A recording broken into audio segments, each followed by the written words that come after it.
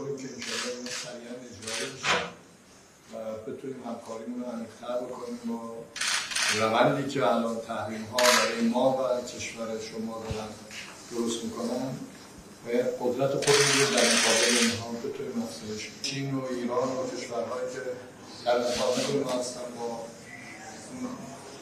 شانگهای و بریکس و اوراسیا، اینا میتونن قدرت مقابل اون باشن و با قدرت در مقابلش عکس‌العمل نشون بدن و اجازه بدن آمریکا رو بکنن کارا شده.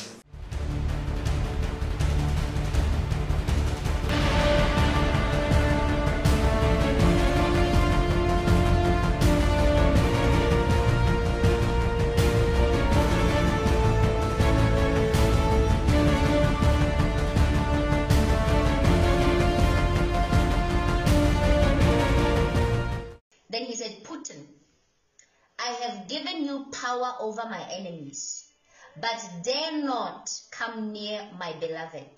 Dare not. This is what the Lord says, Putin, I have given you power over my enemies.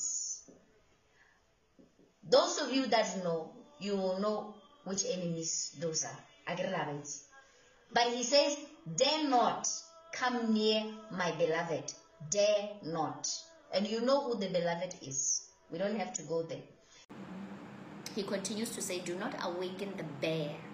Do not poke the bear. When I was in prayer, the Lord took me into the spirit realm and he started to speak in a way of reason with Putin. And he was appealing to his heart. And for the first time, I actually got to see his heart. And the Lord was making me see and understand that this man doesn't want world war. He's thinking about it, but he doesn't want it. And the Lord is appealing to his heart in this time that no matter how much they press him, that he shouldn't give in to what they are doing. The enemy wants to tempt him to be triggered for world war.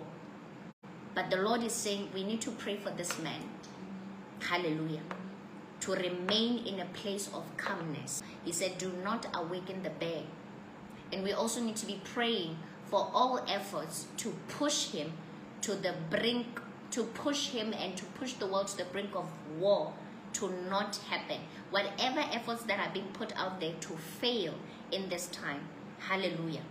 The world will not go to war. We have to pray, beloveds.